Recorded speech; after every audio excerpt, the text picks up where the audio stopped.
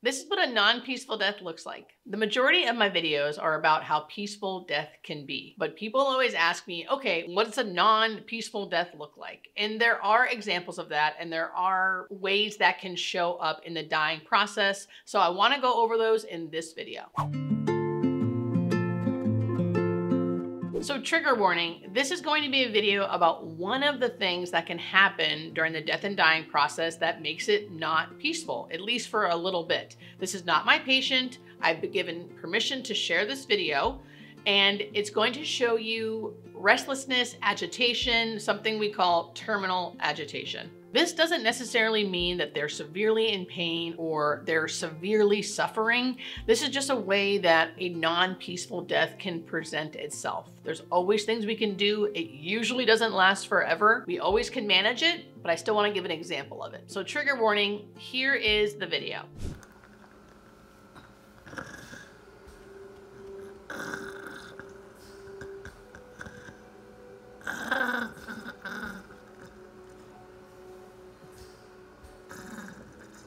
So what you're seeing in that video is a woman suddenly sitting up in bed and kind of screaming or making a noise.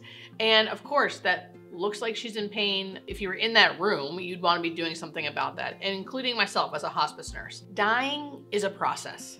And depending on what you're dying from, your personality, how old you are, there's so many things that can come into play in the dying process. So the things you're seeing don't necessarily always need to be as alarming as they look. Now, as a hospice nurse, if I was in that situation, I would medicate for that. I would call that, I guess, terminal agitation or even restlessness. I would look to see, does she have to urinate? Is she constipated? Those are two big things that can make people act that way. So there's always things we can assess, and if we can't figure out why they look agitated or restless, we usually will medicate. Besides terminal agitation, there are other things you can see in a non-peaceful death. Some of those things that I usually see are severe nausea and vomiting, severe shortness of breath, severe pain, or seizures. Again, not everyone and most people really won't experience these things, at least not consistently. And what I see in people who do, it's usually in waves. So it's not like this steady flow of never stopping, just pure suffering.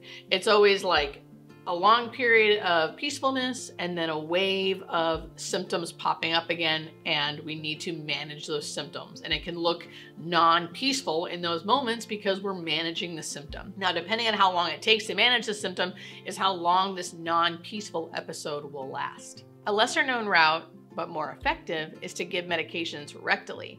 And the Macy Catheter is a great way to facilitate that. Today's video is sponsored by the Macy Catheter, which is a device that is placed rectally to help facilitate giving medications to control all of those symptoms that I was just talking about. Many people are turned off by the fact that this is placed in the rectum. However, I can tell you from firsthand experience, it's an excellent way to give medications to manage symptoms. If you want to learn more, please check out the link in my description. So as hospice care providers, there are several things we can do to help manage these symptoms to make the death more peaceful. When all else fails and we've tried all of the things and the person still does not appear to be comfortable, we can palliatively sedate them. This is something we rarely do, but it is something that can be done on hospice. The best thing I can say is there are ways to try to prevent and get ahead of the dying process to help make it more peaceful in the long run. And a lot of those things that you guys can do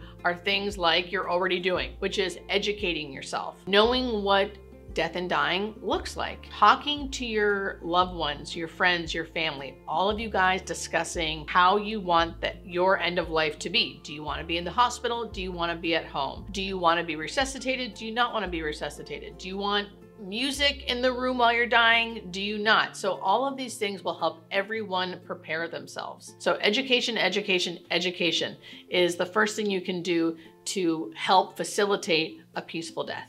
The more we can educate ourselves about what the end of life actually looks like, the better we can plan and the more peaceful we can die.